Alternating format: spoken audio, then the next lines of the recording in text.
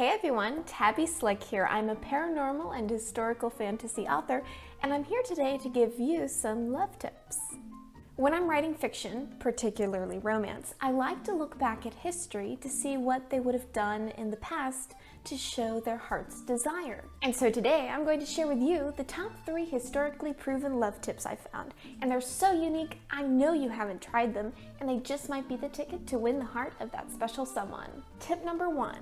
Wear your heart on your sleeve.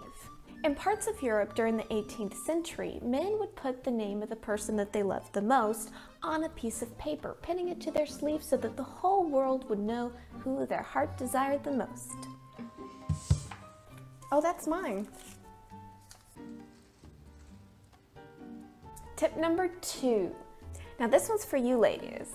There's nothing like a sweaty apple to show how much you love someone.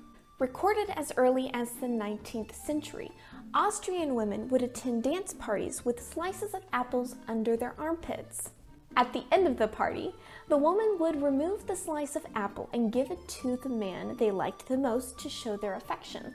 If the feeling was mutual, then the man would take the apple and scarf the whole thing down. Devin, I don't know how to tell you this, but maybe I'll just show you.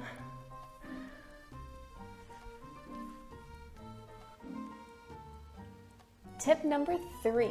Create a secret language for that special someone. It's rumored that women in the Turkish harem created a secret language based on flowers to communicate with their secret lovers.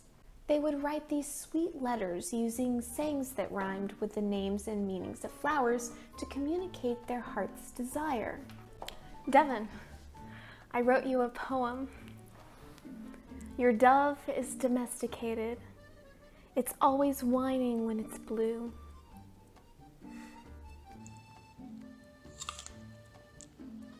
Got any love tips? Don't be shy, add them in the comments below. And if you enjoyed this video, like it, share it, and don't forget to subscribe to my channel if you're feeling the love.